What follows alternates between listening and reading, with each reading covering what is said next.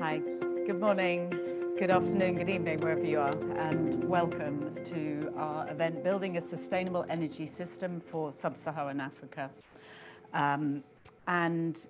We at BII, I think, as all of you here in the room, but those of you online will be aware, we're investing now to deliver on sustainable development. And a key part of that is how we can invest in the energy transition in a way that is also consistent with net zero development pathways. And of course, as we know, in Africa, many countries really lack access to affordable and commercial form of energy. And so how do we reconcile the challenge for increasing energy demand with decarbonising economies? I mean, for those of you that know me, I've been, my PhD was on this topic. I've been working on this since 1994, I guess. So I'm extremely excited to be moderating this event. I'm a big believer that the technologies are already there for what we need to decarbonise economies, particularly in the energy sector. But there are a lot of barriers, particularly political economy barriers, which means the policy, regulatory and other institutional frameworks are not conducive to those new technologies. So at the same time, I think we should also recognise some of the markets in which we invest don't even have a strong energy system. So there is, I think, and we'll hear, I'm delighted to hear from two excellent speakers on this, potential to avoid going down a heavily carbon intensive energy system before then transitioning. We talk a lot about energy transition and often, particularly in big countries like South Africa and India, that's a transition out of coal into clean energy. But of course, in many countries in Africa, it's not really a transition out of anything. It's how to really transition into clean energy that will really drive and underpin development of communities and business in the country. So I think it's an extremely topical subject. And for those of you, some of you will probably be aware of both of our speakers, Lord Adair Turner, who is currently chair of the Energy Transitions Commission, which was established, I think, what, 3 or 4 years ago, I think. So I should read my notes on that. Oh, wow, that long, gosh. And that has been doing some, I mean, amazing work, including in India. And actually, I know Ajay Mathur pretty well, who's been involved in that in India. But has only just recently this year or last year started to look at sub-Saharan Africa, which is, you know, excellent news for us. And looking at what the energy transition looks like, what are some of the challenges to drive that. I won't obviously steal your thunder, and obviously we'll have a lot of time to ask questions as well after Lord Turner's presentation. And just as brief background, Lord Turner's been some very senior roles. I think I remember you from when you were actually chair of Director General of the CBI, Confederation of British Industry, in 95 to 2000. And I remember thinking it was great to have someone who was actually championing a climate agenda in those days. That was incredibly novel, actually, to have someone in that position doing so. And many other very key roles, including being the first chair of the Climate Change Committee, the independent body advising the UK government, and he has various business roles at McKinsey, Merrill Lynch, and non-exec director at Standard Charter, amongst others, and also very many academic affiliations at the moment. And then also Rose Mutiso, who is research director of the Energy for Growth Hub, which some of you will be aware. I know Paddy has been doing some work with them, and they look very much at Africa's energy needs in particular.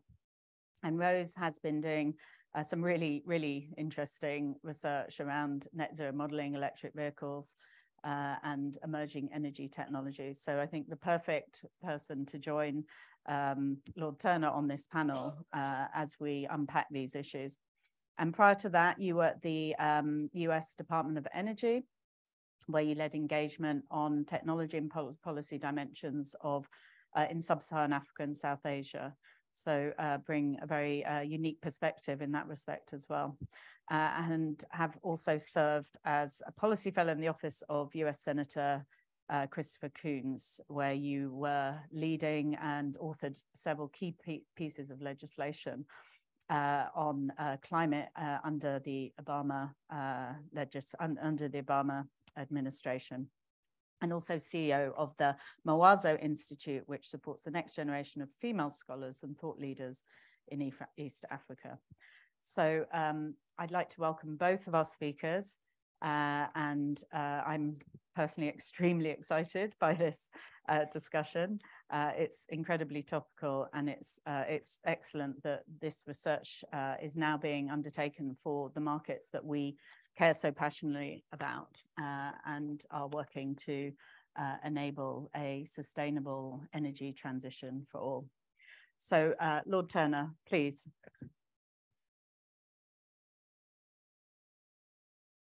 Well, thank you very much, and it's a great pleasure to be here.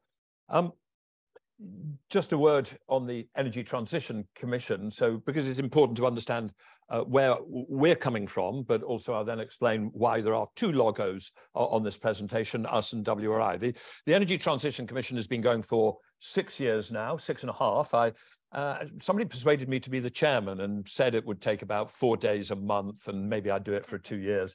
It takes about 30 days a month, and 6.5 years later I'm still doing it. But that's because I think it's a useful thing to do. We are a coalition of about 55 members, primarily major corporates from across the world. They include oil and gas companies like BP and Shell, major electricity companies like Iberdrola, National Grid, SSE, Vattenfall, major industrial companies like ArcelorMittal, Tata, etc.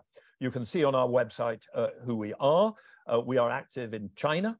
We're active in India. We're active in Europe. And we are basically involved with trying to work out how to get the world to a net zero economy by mid-century in order to limit global warming, hopefully to 1.5, but certainly if we can't do that, to as little as possible above that.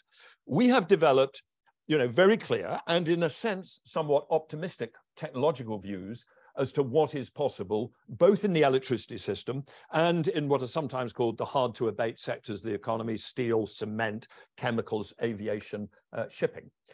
Up until this year, we had done no work in Africa. We had done very detailed work, I'll talk about it a little later, modeling the Indian power system. We'd done a lot of work on the global steel industry, global aviation industry. We'd spent a lot of time with European companies on how to decarbonize our power systems faster. But we hadn't done Africa. And we were aware of an argument, it's an obvious argument, that people say we will need to, that Africa has an opportunity to skip a generation and never build a fossil fuel system to start with. But there are other people, and I heard this phrase in Saudi Arabia last week, who said that Africa will have to carbonize before it decarbonizes. That's what the rich developed countries do, so it's obvious that Africa will have to do the same. So we were very keen to take our understanding of the technologies and the investments and the companies of the world and the financial institutions, and to work out what of our overall vision was and was not applicable in Africa. We are working closely with the World Resources Institute. Most of these presentations that I am making, I'm doing jointly with Dr. Rebecca Shirley of the World Resources Institute, based in Nairobi. It is very much a joint effort, but she's unable to be with us for this event, but we will be jointly together at Sharm el-Sheikh in a lot of different presentations. One final thing to say about, we are focusing on sub-Saharan Africa, and sub-Saharan Africa excluding South Africa. And there's a reason for that. There really is very different challenges in Africa between North Africa, which already has, in many cases, in Algeria and Libya, very significant developed oil and gas resources. South Africa, which has a large coal system and has got to work out how to transition out of it. The sub-Saharan Africa, excluding South Africa, is very different. And it is very different in one particular feature, which is that hopefully this is going to work. Is this going to work? Am I pointing at the right thing? Will somebody tell me? Oh, there we go. It is very different in that the total amount of current energy use is absolutely trivial. And it really is extraordinary when you work out how trivial it is. Actually, it's not trivial in one sense. The use of traditional biomass for cooking is significant. But outside of that, whenever you think about what you might call modern energy, either from fossil fuels or in the form of electricity, we are at very trivial amounts. So I think you can see on the chart, you get, this is electricity generation per capita and use per capita. Average American uses about 13,000 kilowatt hours per year, 13 megawatt hours per year. In Europe, we're a bit more efficient at about 6,000 kilowatt hours a year. South Africa is significant at 4,000. India is about 1,000. And there's sub-Saharan Africa at a level of less than 20% of India. This is really a very trivial level of starting point. And that has one very clear implication, that in sub-Saharan Africa, we are not talking about a transition away from the existing energy system, because there hardly is an energy system. And at one level, that's the whole proposition. Can we move beyond it quickly? We are talking about how do you develop an energy system that doesn't yet exist on the sort of scale capable of supporting, first of all, a lower middle income level, and then hopefully a middle and then an upper middle income level, hopefully over the next several decades. So this is not about all the challenges that we get in Indonesia or India, South Africa. How are we going to get rid of existing coal? This is about building a system in the first place. There are out there, I would say, two schools of thought. I mean, they're not, I mean, everybody is a bit nuanced, but I'm afraid they are in danger of getting very opposed at the moment, and it's getting quite fraught. There is, on the one hand, the people who say Africa can clearly skip a generation and go straight to renewables, build big power systems without having any fossil fuels. And then there is the other side of the argument that says Africa has to develop its oil and gas and must be allowed to develop its oil and gas. President Macky Sall of Senegal said recently, we will need to develop our gas in order to provide 600 million Africans with energy access, electricity access that they don't have at the moment. So that very polarized debate, and I think we will hear a lot about it in Sharm el-Sheikh at COP27, is part of the background of our work. And we are trying to step through that debate in a dispassionate and granular fashion, getting away from some of the top level rhetoric. One starting point is a very simple point, that Africa has unbelievable amounts of renewable resource in principle. So the ETC, the Energy Transition Commission, we have been absolutely at the most aggressive edge of how much electricity the world needs. We believe that the future is electric, that even in rich developed countries like Europe, we will double or 3 times our electricity consumption. We will take electricity consumption from 25% of final energy demand to 60%, and then we'll use electricity and hydrogen. And as a result, we generate beliefs that from 27,000 terawatt hours electricity in the world today, we could go up to 100 or 120,000 terawatt hours of electricity being used by mid-century.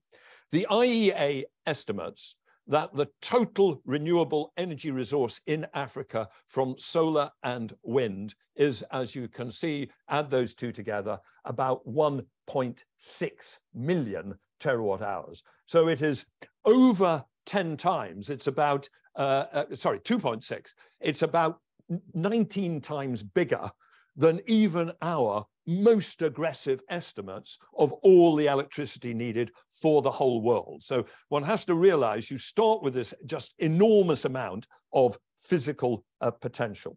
The question then is, and there are 4 questions I'm going to talk about.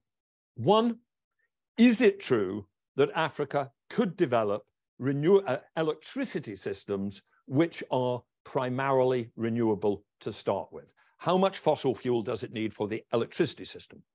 2, and I'll go slightly quickly over this, how are we going to deal with the chicken and egg of African electricity demand, which is you start with people too poor to buy much electricity. So how do you get the demand in place to deliver the supply. 3, whatever is the requirement for fossil fuels in electricity, do we need it elsewhere in the economy?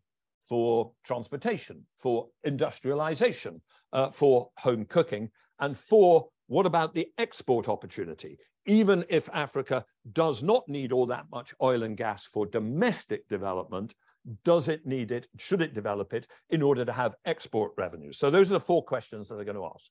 The first on the power system, I think one should break down into 2 questions. 1, what is the cheapest way in Africa to produce a kilowatt hour of electricity? Now, of course, it'll vary country by country, but in general, what can one say about that? And then 2, a second question, can you actually build systems, total systems, which have high levels of variable renewables? They're 2 separate questions, because you could say the cheapest way to produce a kilowatt hour of electricity is solar, but also say, but I can't have more than 40% of my electricity coming from solar because it's intermittent. So those 2 questions. On the first, I think it's very simple. The cheapest way to produce electricity in vast majority of sub-Saharan Africa should be from renewables, but that will only be the case if, but only if, we can reduce the cost of capital and unleash huge financing. So one of the key features of the world over the last 15 years has been this remarkable fall in the cost of, the estimated cost of wind, solar, offshore wind, onshore wind. The most dramatic is solar PV, down in price by about 90% over the last 10 years. And these are what are called levelized cost estimates. When you look at some of the auctions that are being bid, they're even lower still. Last year in Saudi Arabia, Aqua Power bid in and won a project to deliver electricity at $10.4 per megawatt hour, 1 cent a kilowatt hour. And there are many parts of the world, the most favorable parts of the world, Western Australia, Chile, bits of northern India, where you can now clearly go out and develop solar at 2 cents a kilowatt hour. On the basis of that, the IEA says that at least by 2030, if not before, the cheapest way to produce a kilowatt hour of electricity in Africa, in most of sub-Saharan Africa, will be solar. It will be cheaper than gas, it will be cheaper than coal, and wind will be getting competitive as well. The crucial point, however, is that the levelized cost, and therefore the price to delivery of solar and wind, depends crucially on the cost of capital, and the cost of capital of those is much more, the cost of those is much more sensitive to the cost of capital than is fossil fuel development. It's a very simple insight. When you build renewables, you put a wind turbine in the ground or a solar panel on the ground, you have capital cost to invest, you have close to 0 marginal cost of operation. So everything is about the physical capital cost of those panels and the cost of capital, the rate of return which is required. And the levelized cost and the price that you can deliver at is heavily sensitive to the cost of capital and much more sensitive than the cost of doing a fossil fuel project, where there is upfront capital investment, but there is also significant operating cost over time. As a result, there is a cost of capital at which solar and wind in Africa will be way less expensive than fossil fuels, but there is another cost of capital where they will be more expensive. And the fundamental problem that we see in Africa, sub-Saharan Africa, is as follows. If you look on the dotted line across this chart, you can see the weighted average cost of capitals that 2 different modelers, IRENA and IEA, assumed when they were producing their estimates that I showed you on the previous page of levelized costs. So the IEA was assuming, let me do that on the basis of working out a 7% weighted average cost of capital. But then look at the dots. I mean, this is just somebody's analysis, but broadly speaking, directionally, it's correct. The dots, the empty circle dots are the world outside Africa, and these very low ones down here will be rich developed countries with low costs of capital, and the black dots over to the left are the situation in much of Africa, including sub-Saharan Africa. There are some countries of sub-Saharan Africa where the cost of capital available to people to develop is just so high that it undermines the fundamental proposition that solar and wind should be able to be cheaper.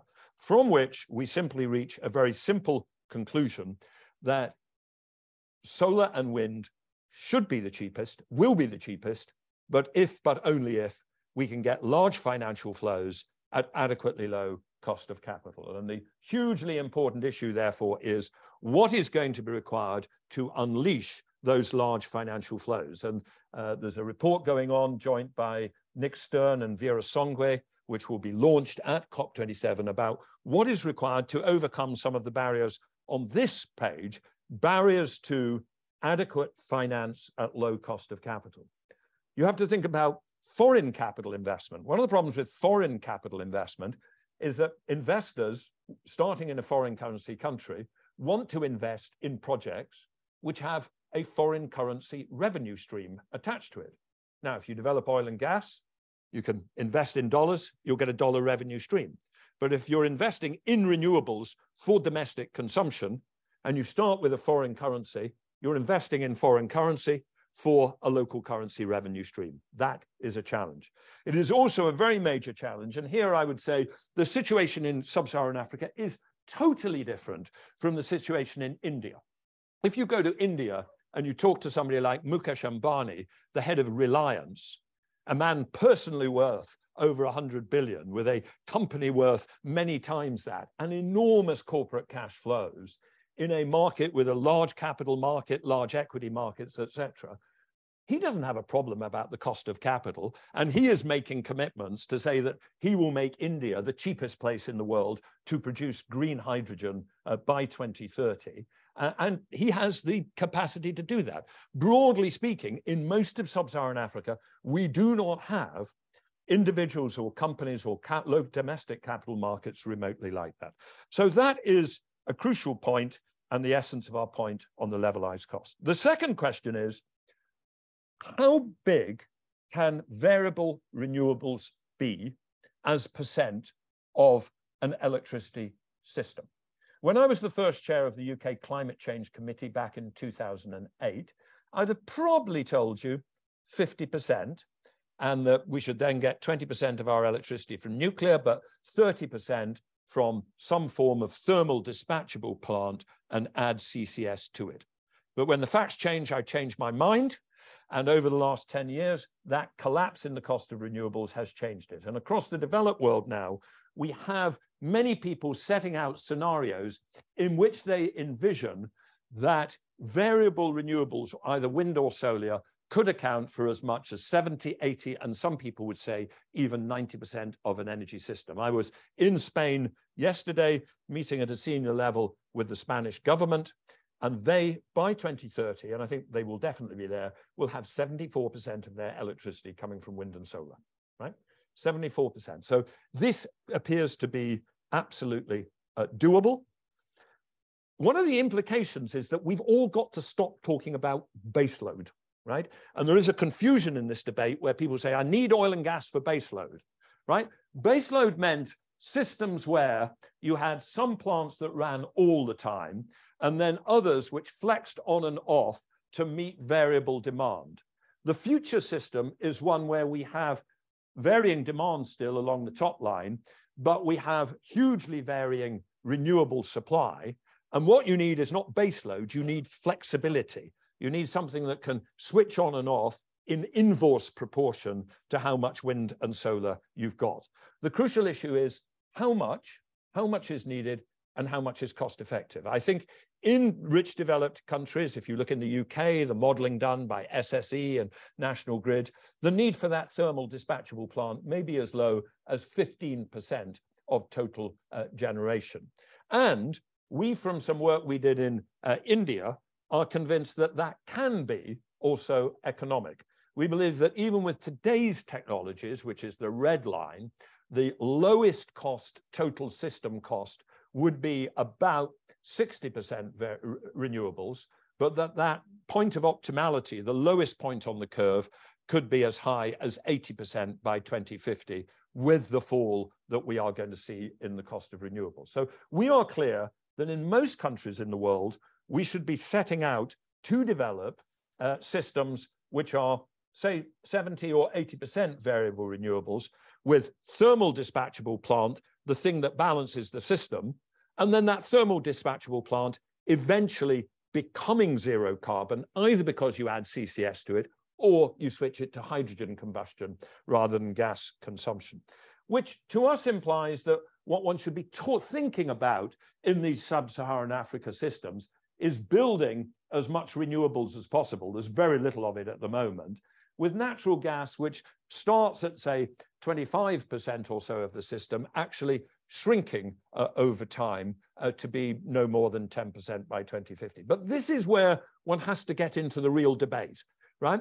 I don't think there's a, does Africa need gas or not? The issue is, does it need it in large quantities on base load with the vision that it might for a long time be 30 or 40% or 50% of the system, or does it need it as flexibility at 10 or 15%?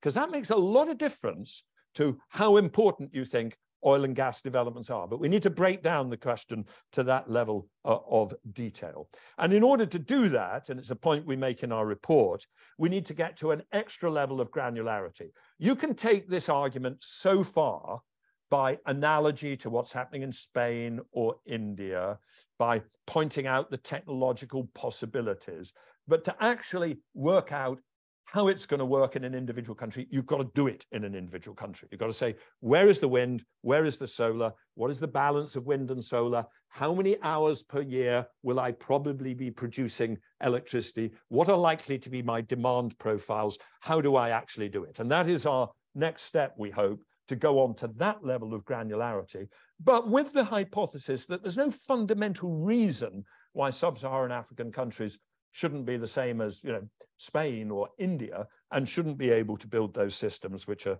sort of 70 or 80%. I'm going to deal very quickly with the issue of the chicken and egg, but I can sum it up on this chart.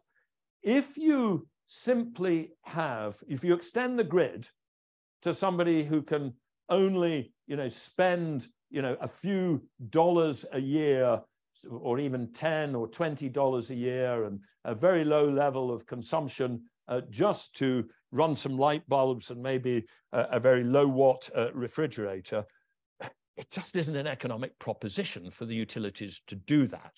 At the other end, if you can get serious size commercial and industrial companies, you will get a faster payback. We, and I'm going to say no more than this, we think it's incredibly important to extend electricity access to as many African people as possible as a reason of social inclusion, but we do not think that that is going to be the big driver of energy demand, which therefore makes it economic to finance the grids and to finance significant scale of generation. Let me turn to what about the non-electric uses. You get in this debate an argument that says Africa must industrialize, Africa needs oil and gas for industrialization. Again, what we have tried to do is break this argument down into granular elements, different sectors of industry, different applications. And if I can just sum up to go through it quickly, what do we believe? There is an issue about household cooking. The vast majority of people in sub-Saharan Africa at present use traditional biomass. This sometimes means charcoal. In some cases, it simply means, you know, wood picked up from the local trees, etc., burnt in incredibly inefficient stoves, which, you know, have a terrible a conversion of primary energy into actually usable heat, with terrible health impacts and terrible emissions. Everybody agrees we've got to get out of that. Can we move rapidly to electrification? We doubt it. This is one where we do think there is a very major role for liquid petroleum gas, bottled gas, LPG, in driving that first stage. That has a lot to do with the nature of cooking. I hadn't realized about this till I thought about it. If you want to run light bulbs, or if you want to run a refrigerator, you only need a small amount of wattage to do that, right? You only need a small amount of power. So you only need to that village quite a small grid connection, or you can do it off rooftop solar. The nature of cooking is you've got to produce a a surge of several kilowatts to do cooking. It is also turns out to be, it's probably more expensive than LPG. So we put LPG as, yes, those people who say we need LPG in the initial stages to get people off traditional biomass, broadly speaking, yes. On road transport, Africa's electrification will happen, but it will be delayed. All electrifications, you've got to think about a flow stock model. By 2035, every single new car being bought in Europe will be electric, because we've got that regulation now in place. But it'll take 10 years before every car on the road is electric, because you've just got a turnover issue. That turnover will be slower in sub-Saharan Africa because about 80% of cars in sub-Saharan Africa are bought second-hand from Europe. They are second-hand. And Africa will probably be buying second-hand internal combustion engines, even at the point where Europe is only buying EVs. Now, we think that there will be a point where Africa will go through an accelerated transition, because by 2045, there will be second-hand EVs, and they will be much better EVs than today's EVs, with, you know, a better range, etc. But up to 2040, we could see increasing demand for oil for transport. In industry, cement, we think there probably should and will be a role for gas in cement, because cement, in order to decarbonize, you have to use carbon capture and storage, because the very chemical process of producing cement produces CO2, whatever your energy source. And because that is going to be the route to the decarbonization of cement, that is probably an industry which will still be using fossil fuels even in 2050. But when we get to steel and fertilizers, we think it's possible that many African countries should be thinking about skipping a generation. 5 years ago, I hadn't even heard of making steel from hydrogen. This is 100 grams of zero carbon steel made with hydrogen direct reduction at SSAB's pilot plant at Luleå in northern Sweden. The possibility of moving way beyond, away from coking coal-based steel, so iron, we're talking iron making here really, away from coking coal, not just to gas, but all the way to hydrogen, is looking far more possible now. And we think there are many African countries, if they're going to get into iron making, and let's be clear, almost no iron making occurs in sub-Saharan Africa today, should think very seriously about whether they want to base it on gas or whether they want to skip a generation to steel. And similarly, fertilizer. Africa should use more fertilizer. It should make fertilizers domestically rather than import it, which it primarily does. That can be done with gas, but it can also be done with zero carbon hydrogen. So what we're trying to do in the industrial sectors is get beyond this blanket. Does Africa need gas for industrialization, yes or no? To say you can only think about that sector by sector and try to get a more granular result. Finally, the issue of exports, the development of African oil and gas in order to export it and get export revenues. There is here a climate justice argument being put forward, and it is an argument that says, you in the rich developed world, you develop your oil and gas, you got economic benefit to it, and some of you are now telling us we should not develop our oil and gas, well, but we could get export revenues from it. It's a climate justice argument, and it's one that I entirely accept. I do not think we can tell African countries that they should not develop oil and gas if we are still developing oil and gas in the North Sea. Now, let me make it plain. I do not think we should develop any more oil and gas in the North Sea. I would rather that we both didn't develop more oil and gas. But I think there is a problem with the initial IEA position on this that came out last year, which said no new oil and gas developments, but it's okay to invest more to squeeze more out of existing oil and gas fields in rich developed countries, because that's where they exist. You can see from the point of view of many African political leaders, that is not just. There is a role for African oil and gas export. But that role must sensibly think about what is going to happen to oil and gas demand globally over the next 30 years. And if we are serious about climate change, it's going to have to be on one of these lower lines, the green line, the red line, or the blue line, and not what's called the IEA announced pledges line. If we're going to have any chance of limiting global warming, we are going to have to see reductions in total global natural gas use of maybe 60% by 2050, oil use by 75%. And actually, over the last year, I'm more confident that that's going to occur. I'll stick my neck out. Europe will be using much less gas by 2030 than was a reasonable expectation only 10 months ago, right? Because we are accelerating progress to get rid of it. We will probably be, we will be importing more of that in LNG. So the opportunity for Africa is increased share of a smalling amount, but it is eventually a small amount. And what one then has to think about is, in an environment where the world only needs a certain amount of oil and gas, where are African producers going to be on the cost curve? And what you have here is estimates from trusted people who do this analysis. I think this is from Rystad Energy, of the cost of producing in 2040 an increasing number of barrels of oil a day. You put as a sort of vertical slice down, how much demand will you think there will be? Let's take the IEA net zero. It would be 40 million barrels of oil a day. If it's 40 million barrels of oil a day, you could deliver that out of already existing sanctioned projects without building any new oil and gas in the world.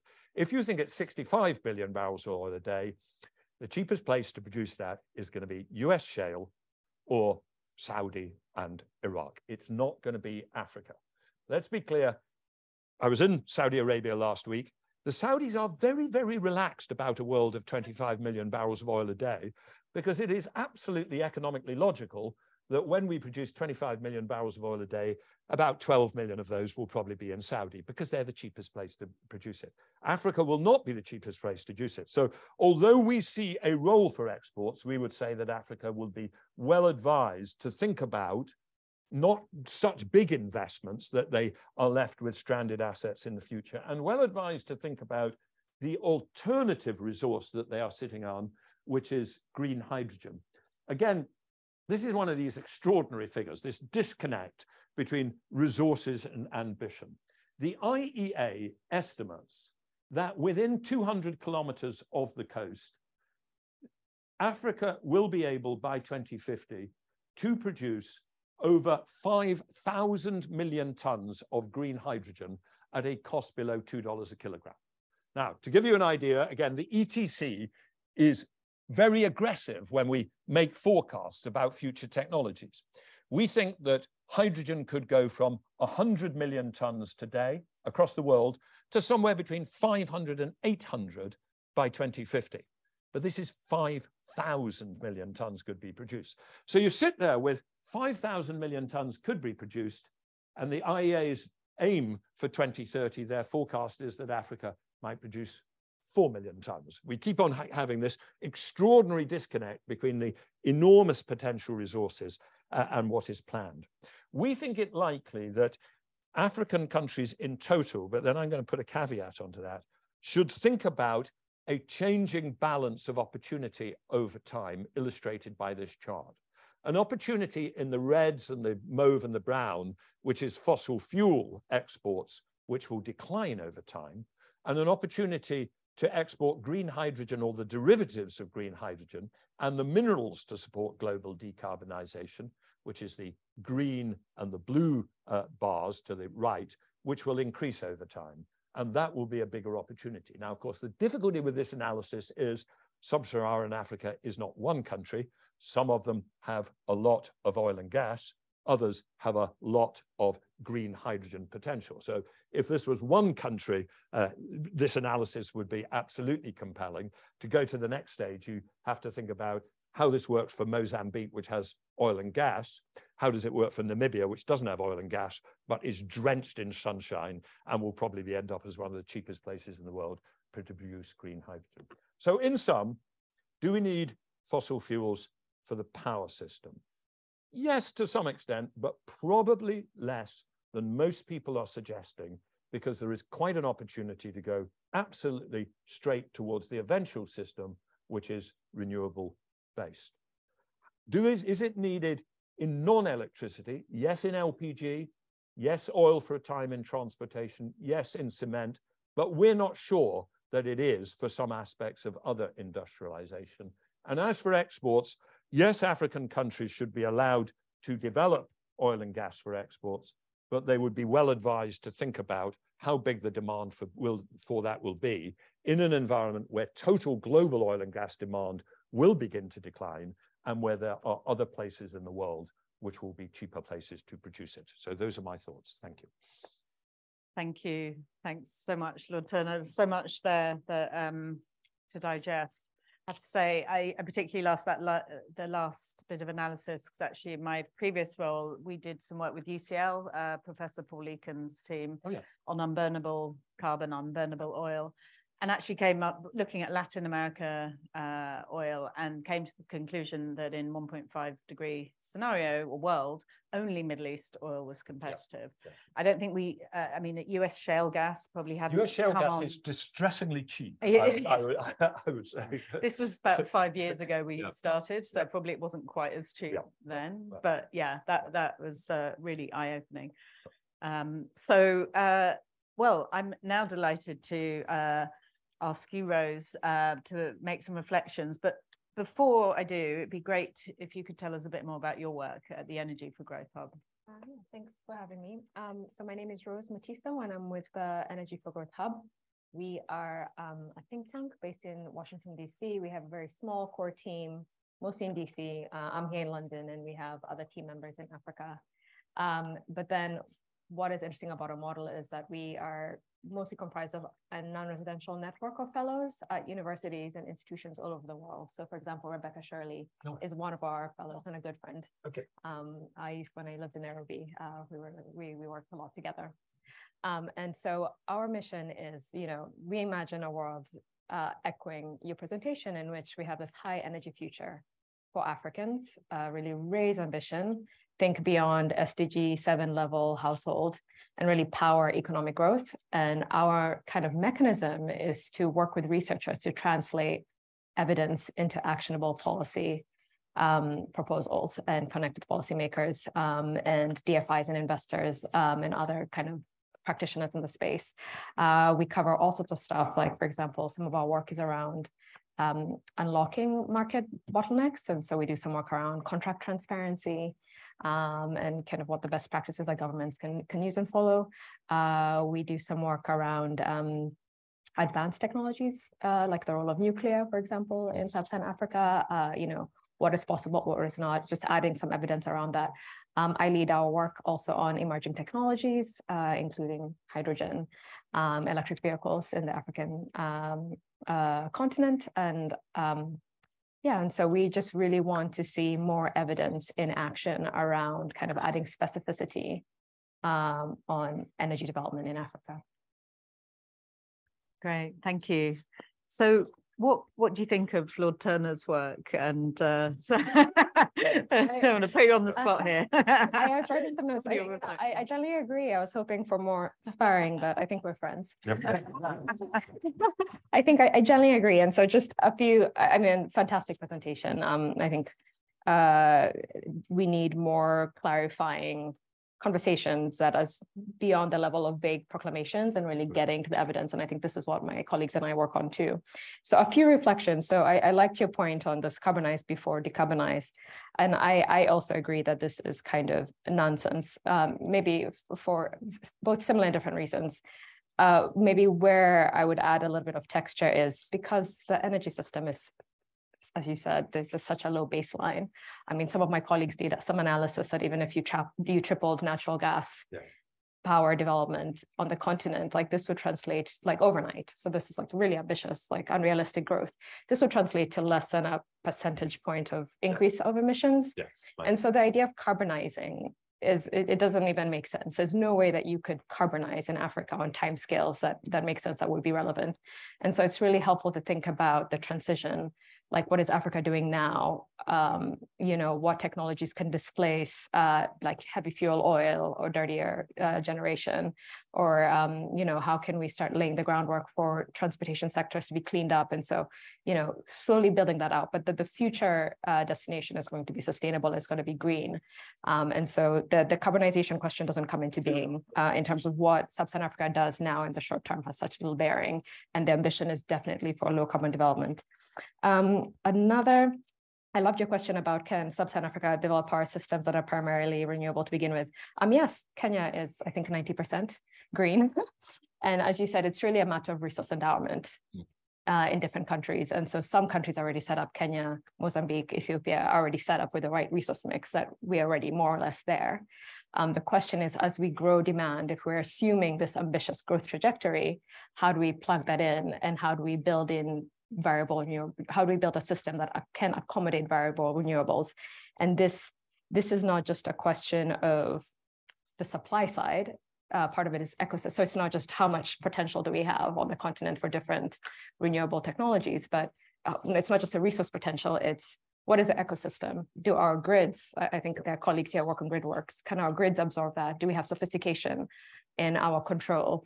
Do we have demand? And I think this is the big problem in Africa, is we just don't have demand. And this is where your points on building local industries, productive capacity is important. Our utilities, there's no credible off-taker. And so even if you put in a bunch of solar, there are no contracts that can, make those deals viable. And so I think that we need to look beyond the supply side and not just building scenarios around what we can produce from a generation side. We have to think about the ecosystem that these renewables are plugging into and how we can support that, and also how we can have productive users, high energy consumers that are also, building demand and creating opportunity.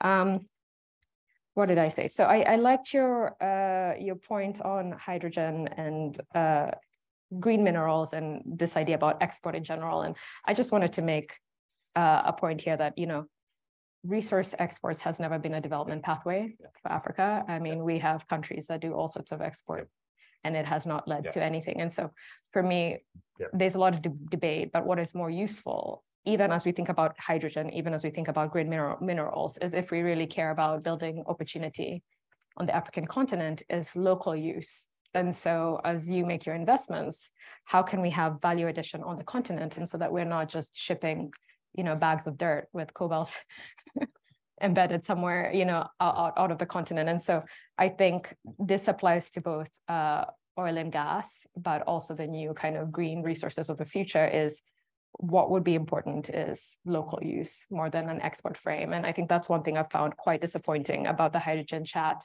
is it's all about export ambitions as opposed to what can be built on the ground that adds value, that builds opportunity and jobs.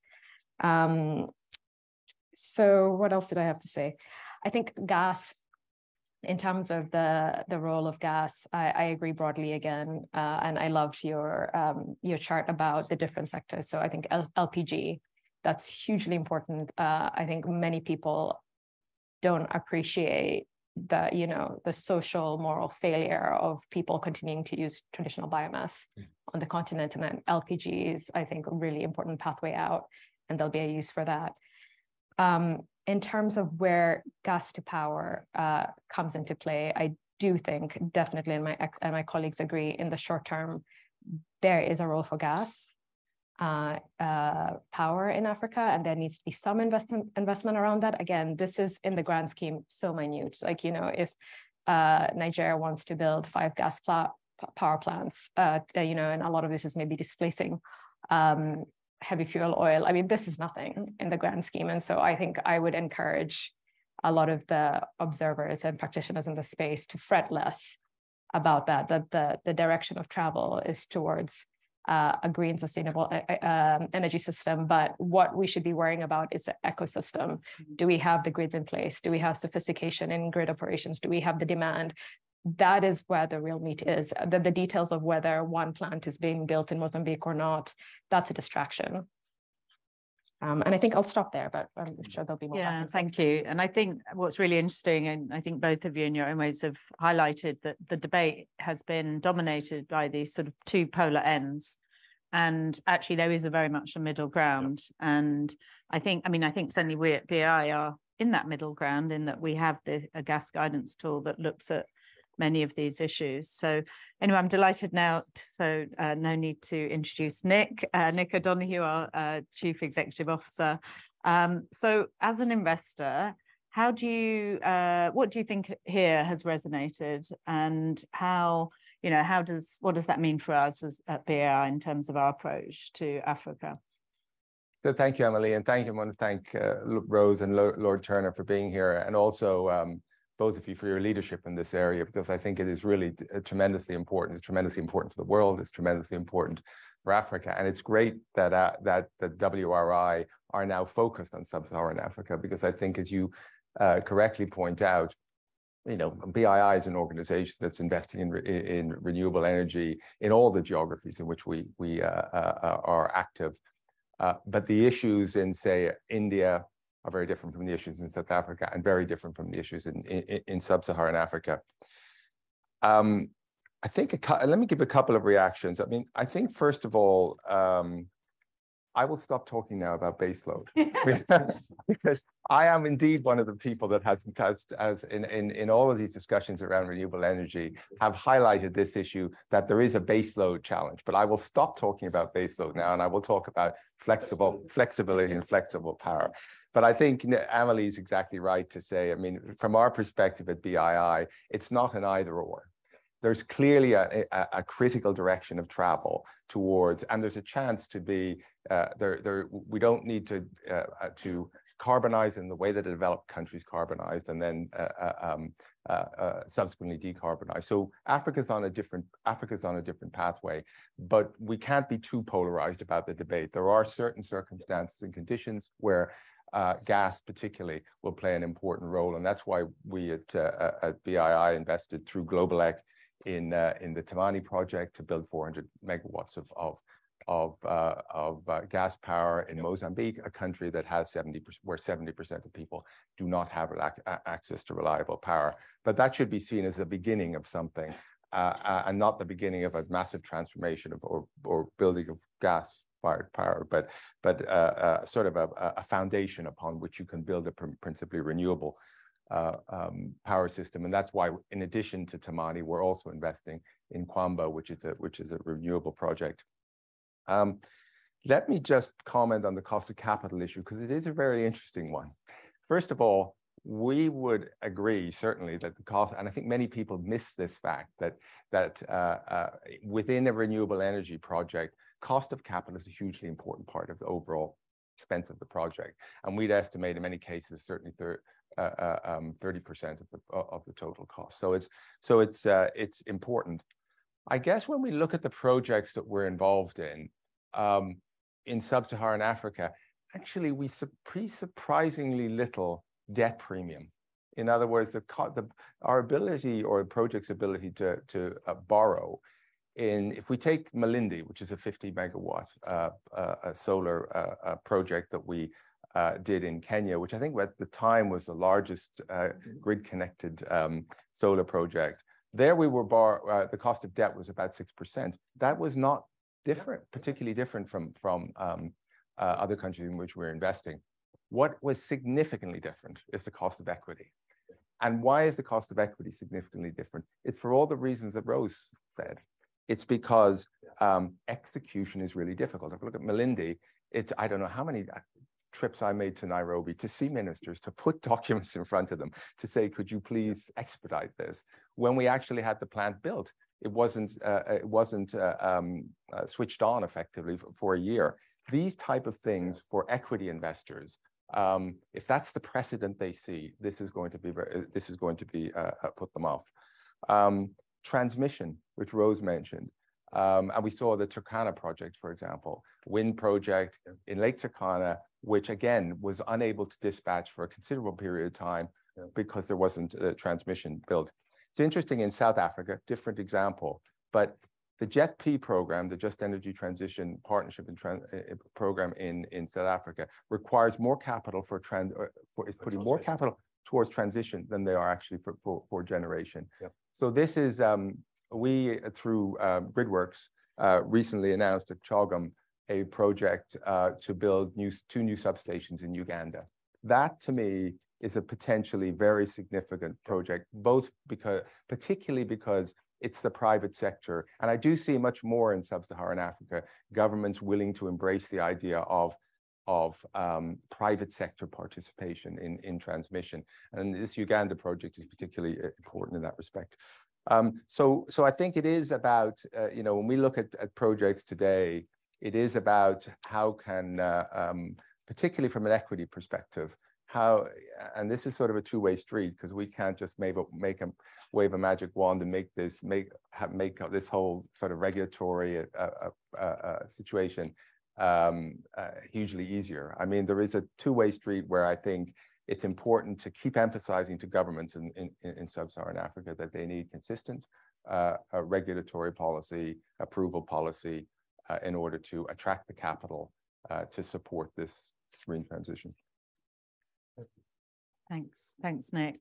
So, I mean, you covered a lot of ground, and maybe Lord Turner could just unpack a couple of points you made. I mean, and as Rose highlighted, I mean, this issue of demand is really seems to be key, and something we probably don't focus on. And maybe I'll come back to that one in a little bit.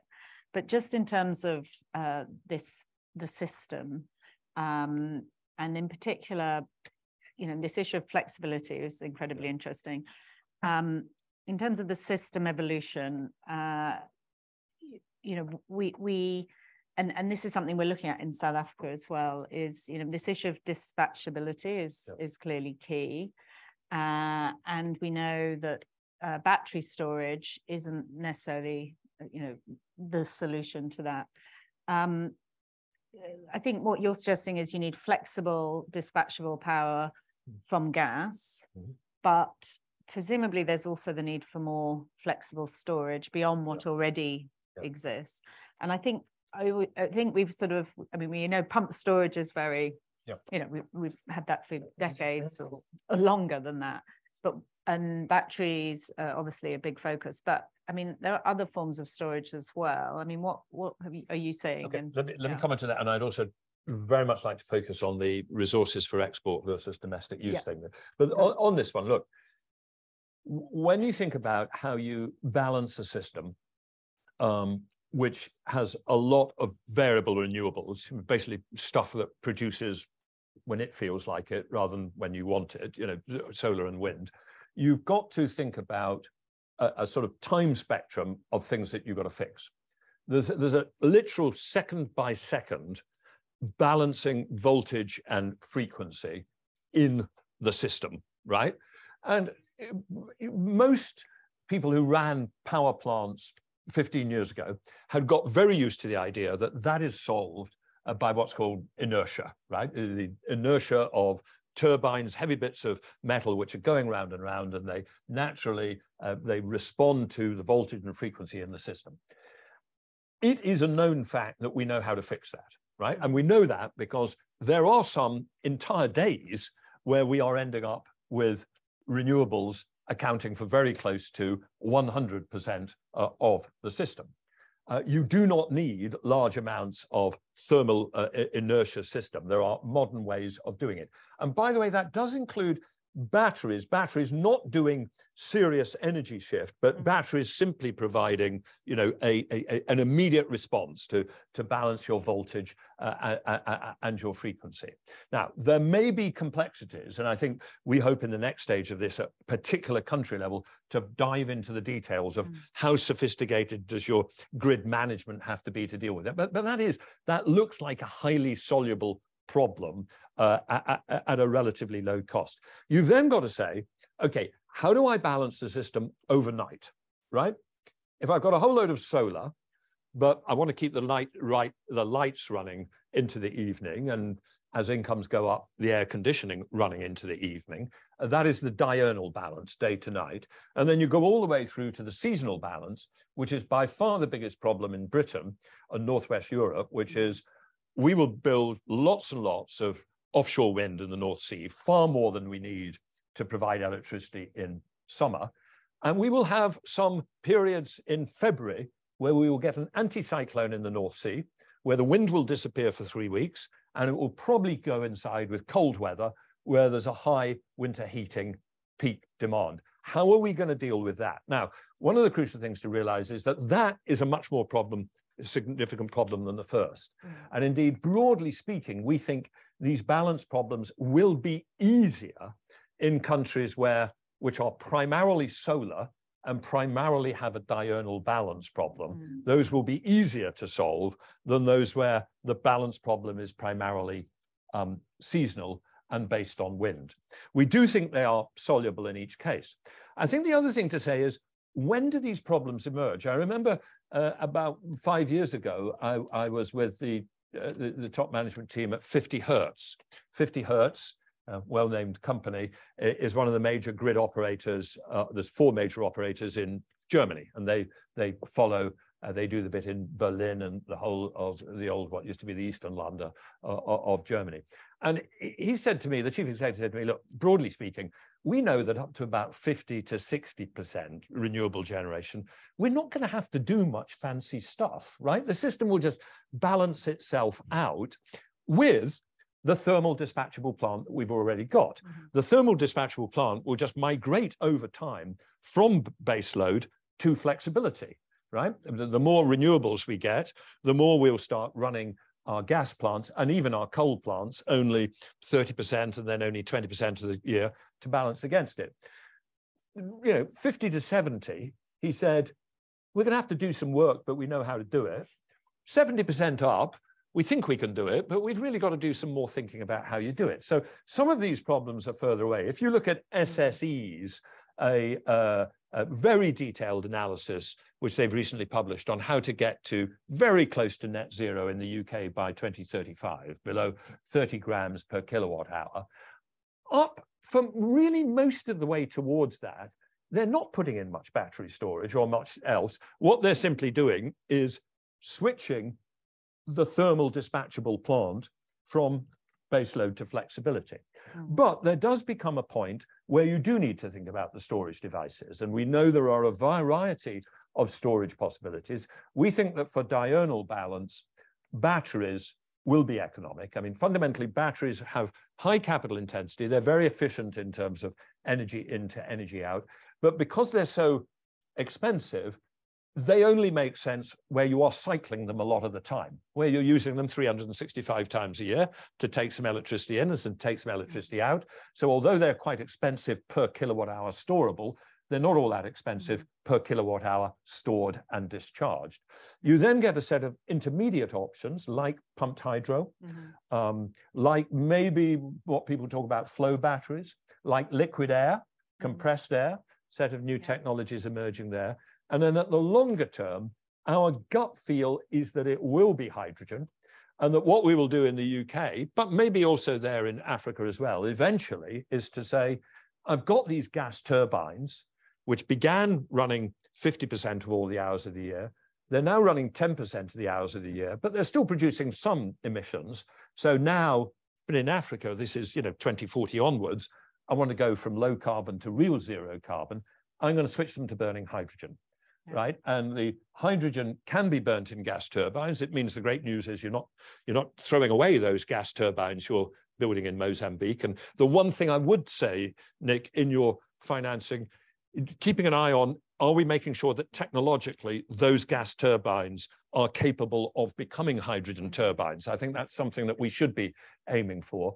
That transition, I think, is doable. The crucial challenge there is the storage, right?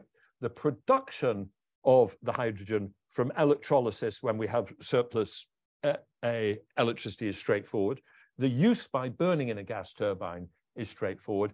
And the challenge is to get down the cost of hydrogen storage, whether it be in rock caverns, in salt caverns, in depleted gas fields, etc. If I could just make one comment, I was really intrigued by Rose's point about, you know, should these hydrogen resources be for export or not? So what do we know from economic development across the world? One, we know that all successful catch up from low income to middle income and high income has been based on exports, but almost never on the exports of natural resources, right? So who are the successful catch-up countries? They are the East Asian countries. They are Taiwan, China, Thailand, Singapore, Hong Kong, Korea. Every one of them had an export-led model to get them going. None of them were relying on natural resources, and we know that there is a curse of natural resources, that natural resources tend to create political responses where people just grab hold of the rents, you get corruption, and also you just export the natural resource, but you're not creating jobs and the value add. On the other hand, I don't think we should exclude the export model for natural resources in Africa, because there is this financing challenge. You know, broadly speaking, if you want to import things like solar panels, either somebody's got to give you a gift, or they've got to lend you some money, which is a foreign capital inflow, or you've got to have export revenues to pay for import revenues. That's, you know, the macroeconomic balance. And although some of this can be foreign capital inflows, I think it will be quite difficult for many African countries to drive that development with the imports that they need to get going without significant export revenues as well. So I don't think they should exclude an export model, but to me, the crucial thing is to have as much value added as possible.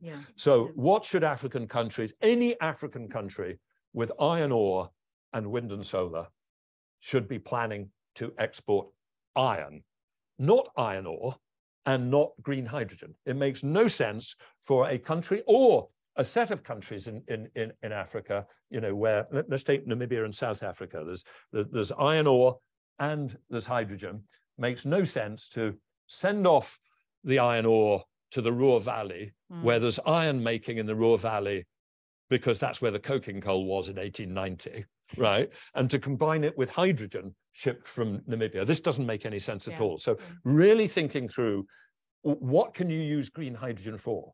To make iron, to make ammonia, to make fertilizer, to go further and further down those value chains. And I think that is what a lot of these countries are already thinking about. Yeah, I mean, I think that's really, really interesting. And actually, because when I was in South Africa earlier this year, there was a mining in Indaba, and you know, and I was asking, why isn't South Africa actually processing more of the minerals here and exporting those as value add? I mean, you know, various reasons. One, you know, that there is a sort of probably an incumbency there that doesn't want to, you know, lose their export revenue in particular. But I think another issue, when we look at Egypt, it's very interesting when we look at an investment that we're looking at with Scatic Vertiglobe, that the Egyptian government have set up the Suez Economic Zone because they see Europe in particular is starting to introduce or will likely introduce some form of carbon border tax adjustment mechanism, which means manufacturers in Europe are looking for ways of being able to produce their goods and products in a way that is zero carbon, so they don't get hit by the tax. So they're actually looking at setting up and Egypt looking to attract the manufacturers, bringing the renewables, and obviously, I mean, not just solar, but incredible wind resource in Egypt. Every time I go, you forget how windy it is actually, and create this green corridor. I mean, for them, the transmission system is going to be key to then have this economic zone. I mean, I think, you know, it's absolutely fascinating. They also have the Suez Canal. So from in terms of green bunkering, you know, could become incredibly, you know, so I think that kind of export-led model is incredibly, I mean, the jobs created with that, the, you know, value add, you know, and so we probably, all of us as well as DFIs, we need to be thinking, not just about the supply, but also the demand and how we invest alongside that. And I know, and Belinda here has been working on green manufacturing, actually. Maybe you'll be ready to ask a question when we get to that. So I think, really, really fascinating. And actually, so Rose, I also wanted to sort of ask a bit more about that, because you mentioned green hydrogen, which is clearly part of it, but I do think the green minerals and rare metals is also key, as we know, to the transition to net zero. And, I think at the same time, there's also a lot of challenges in that sector, often social challenges as well. But when we think about the social agenda, we also need to think about the just transition agenda, and that's becoming more and more prominent in Africa, particularly in South Africa under the JETP. How, in your experience, how can we bring in those voices into the planning and decision-making processes that we're talking about here? What is the way we can enable that? So I think when it comes to the idea of the transition also varies depending on, which country you're looking at. So a country like South Africa, the transition looks quite similar to like a tradition in a traditional sense. So like in Kentucky, and there's an incumbent industry, and a lot of people are going to be dispossessed, and how do you move them forward? And the rest of, as you said, sub-Saharan Africa minus South Africa, it's such a greenfield setting, and so the idea of just transition looks quite different. It's just about development, and energy comes in because energy is central to development. And so from my perspective, and I'm not an activist, I'm not on the ground, I look at things more from a macro sense, but so from my perspective, I think the justness comes from just creating opportunity, building energy systems that lead to jobs, lead to opportunities. And the greenness of it is, as I said, that's the direction of travel anyway. The greenness of what is operative is not the greenness, because that, in terms of the trajectory that we're looking at, we're building out slowly, kind of matching our demand, but with ambitious aspirations.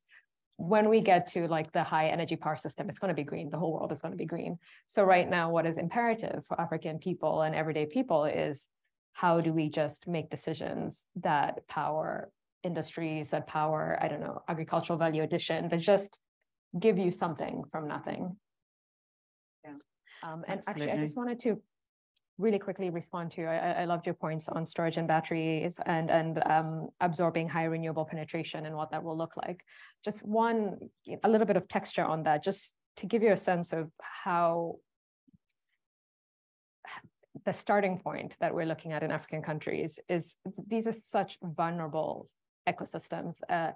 In Kenya, so the Turkana power wind power plant is 340 megawatts, came online, and this was already like 15% of our generation. That's like nothing, and but it's like the biggest in Africa, but it was 15%, and our entire grid system is struggling to absorb that. We are venting geothermal so that we can take on this wind, so that's impacting the sustainability of our geothermal management of our resource, which is like, the lottery that we won. Just at 15%, we cannot handle it. And so when you're talking about 60, 70, you have to kind of really revise down the idea of what a high renewable penetration threshold is in these countries. And again, it's just the ecosystem, and what is the role of DFIs and your partners in trying to get that right? I was just at the geothermal power plant in Kenya with my colleagues a few years ago, and it's just this really brilliant guys, but they literally have like Nokia bricks, and they're calling the guys up in Turkana, hey, we can't absorb, the sophistication with which you need to deploy batteries for all of these different functions, and forecast demand, or even, if we're to have these like green hydrogen or natural peaking plants, the sophistication of your markets and your regulatory structure. And like, in Texas, they had this massive disaster because they had this kind of wonky regulatory system where the peaking gas became unbounded and too expensive. And so there's all of this kind of soft and hard ecosystem infrastructure, that if we are really saying that 2030, 2050, Africans will be consuming much more energy, they will have productive bases, and that will be a green system. That's what we want. That's where we're moving. Like, the question is, what are we building today to make that possible? And if I may, I mean, you've made me think about a couple of things, including some I hadn't thought about it before. I mean, your point about soft infrastructure and power market structures, I hadn't previously thought. One of the challenges for the thermal plant may be the following. In the West, we have thermal plant which has been invested in. It has been running 30 or 40% of the time. Even today, individual plants might run 60. We are going to put it on a transition to only run 10% by 2035, but it exists. It already exists. In Africa, if you want a plant which is going to only run 10% of the time in 2035, somebody's got to invest it now, and they've got to get a reasonable rate of return. And maybe that rate of return is only going to work unless initially they're running it all the time, right? So this, maybe this does come back to the balance between base load and flexibility. That now, the way around it, of course, if this was a rich developed country building a system for the first place, he would say, we are going to encourage you to build that gas turbine, and we're going to create a power market structure whereby it makes sense for you to do that, even though we only want you to run it 10% of the time. And this is things like capacity payments as well as energy payments. But your point, Rose, is, wow, that's sophisticated stuff in power market design auctions. And I could not agree more with you. These issue of the transmission grids are absolutely fundamental. And, you know, you talked earlier about there are African countries with close to 100% renewables. Of course, they are the ones where their renewables are naturally dispatchable. They are, geothermal has a dispatchable nature. Hydro, Ethiopia, has a dispatchable nature. So the challenge of building these systems with non-dispatchable is going to be bigger. And, you know, clearly, just given where Turkana is, unless you have some big grid connections, you're going to build a whole load of wind turbines there, but you're not going to be able to deliver them. So the grid stuff, and I wasn't at all surprised, was it you said, Nick, earlier, you were having investments where the grid is more important than the generation. Across the whole of the world, we think that of the total investment required to build zero carbon power systems, 60% will be generation and 40% will be grids. But it doesn't at all surprise me if we hit particular bits of Africa where it will be easily the other way around, and the grid is the big investment need. Oh, this is fascinating. I feel I could carry on talking about this forever, but I'm conscious that we're almost out of time, and I do want to invite questions from the room, and also if we have any online, which I think Mamuna will read those out. So are there any questions in the room? If you want to raise your hand, and Olivia has the microphone. Yes, there's one here, one there. Okay, so we'll take these two and then we'll come to the online questions. Hello, my name's Paddy Carter. You mentioned that Nicholas Stern and Vera Songway are about to publish something on this, and so maybe you don't want to steal their thunder, but I'd be very interested to hear what you have to say about what you might call the ecosystem of institutions that are making concessional finance available for green power around the world.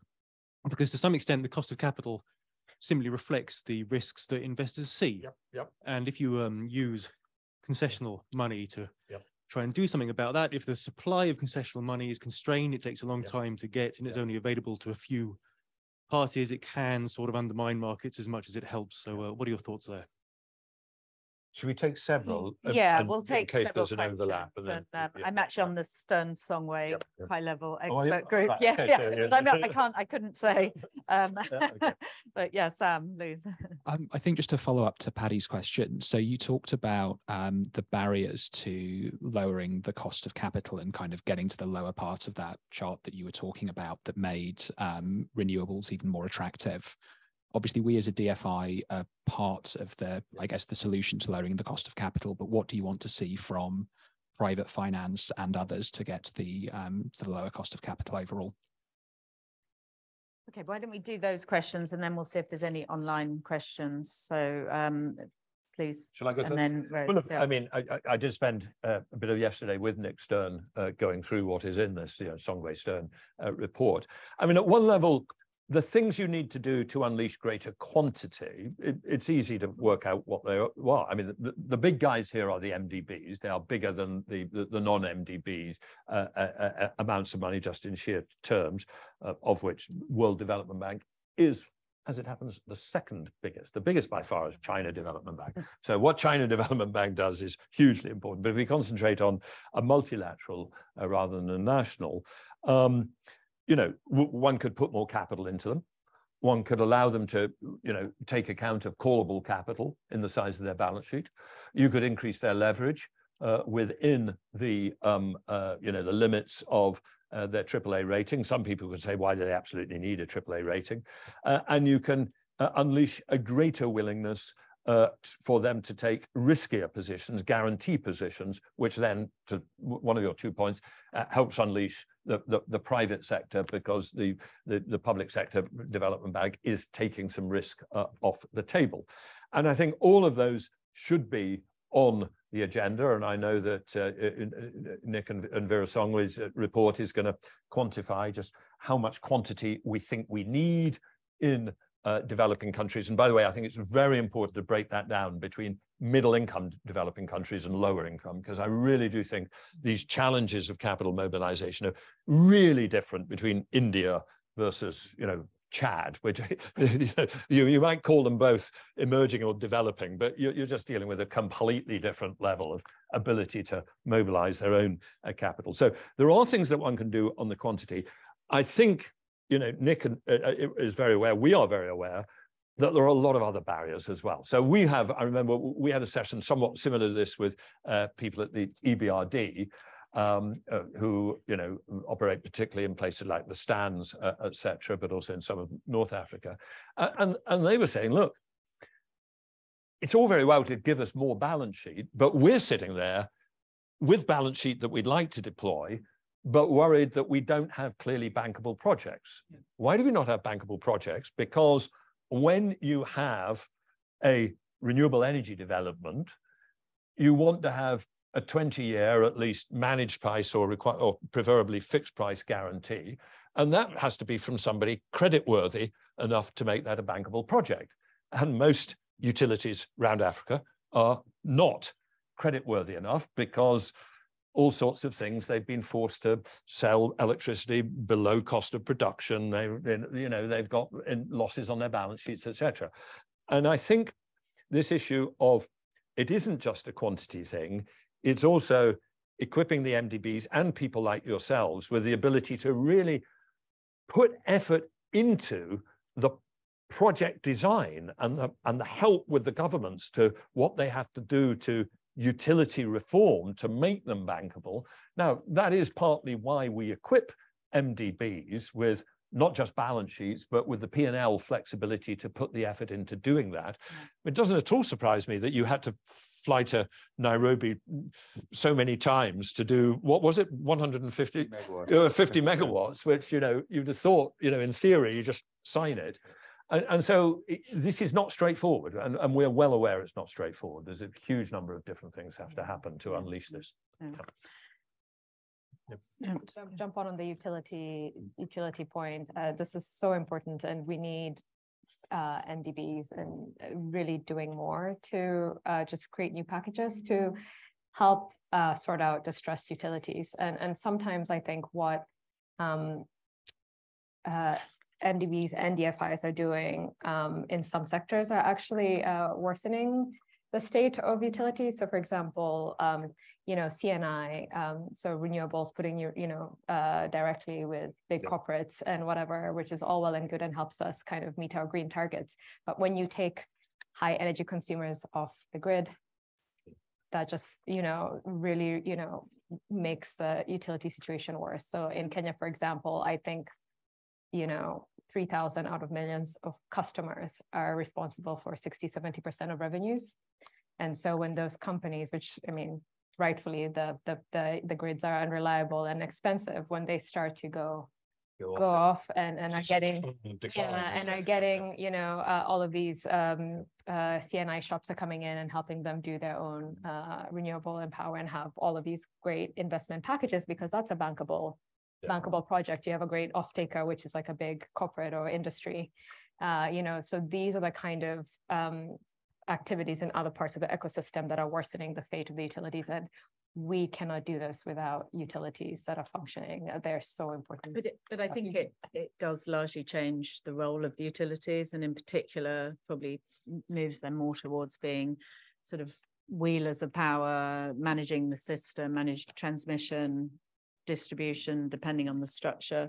Yeah, I think no, it's true, and I know I hate because already there's so much critique, especially in mature economies, of the utilities, and they're sleeping dinosaurs that they don't want to change, and they need to get with the program. I will say I do feel bad for utilities on the African continent, because, as you said, they have this crazy social mandate to connect every household here and there whenever, and that's putting so much pressure on them, and it's an entirely loss-making operation, important but loss-making, and they can't do this other kind of value add activities. But what I really like is to say that there has to be on the government budget a separate budget to do that social aim of 100% connection, understanding that it's not going to be an economic problem for the utility, but you can see why they migrate to putting it as a requirement on the utility. In this country, we electrified rural areas post Second World War. I mean, and it was, everyone knew it was not economic, but it was like, that was part of we did it once the system was big enough to absorb the cost. And it was part of a particular point in time post,